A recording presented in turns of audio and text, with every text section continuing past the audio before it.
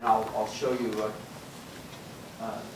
the method that's worked out here will enable you to apply the same method for problems that don't involve evenly spaced grid.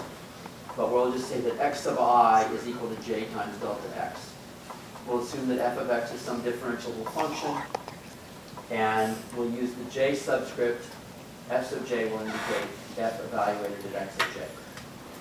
And so the problem we've got to face is how can we come up with formulas for derivatives of f if we don't know the function more than just the values at particular places.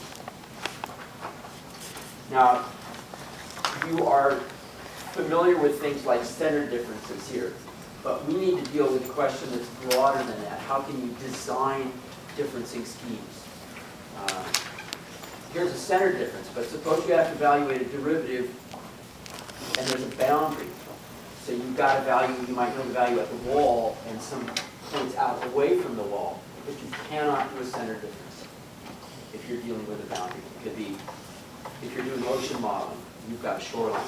If you're doing things vertically, you've got a surface of the earth that you've got to deal with. So there are some new cases. So what I want to deal with is a general problem.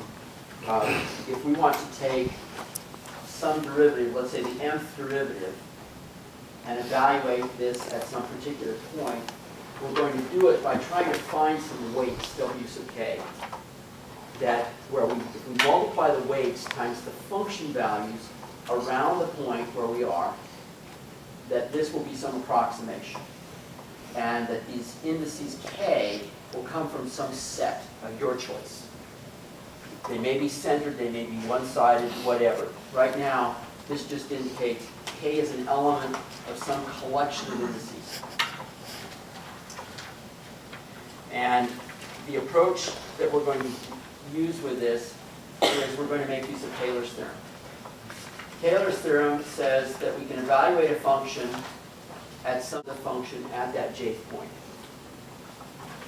And then we take the derivatives, we divide by